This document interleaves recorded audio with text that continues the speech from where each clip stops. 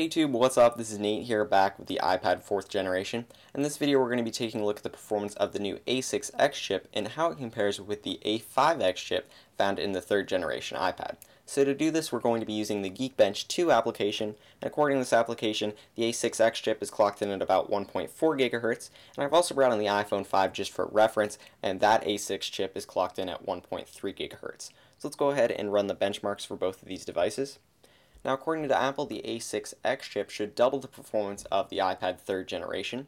So with my iPad 3rd generation, I usually got a score of around 790 to low 800s. So in order to live up to Apple's claims, hopefully we'll get a score of around 1600 or higher.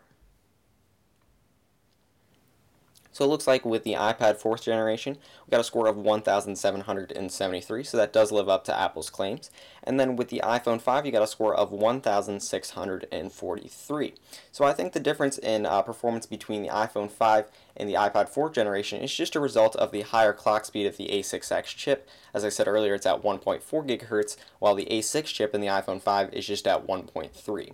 Now on the graphics side of things, the A6X chip has quad-core graphics just like the A5X, but there's also performance gains there as well. Online tests are showing that the A6X chip gets about 15 to 100% improved graphics performance in certain tests over the A5X. So hopefully app developers, especially those that make games, will be able to take advantage of that and make some awesome looking graphics. So thanks for taking the time to watch this video, and I will see you guys later.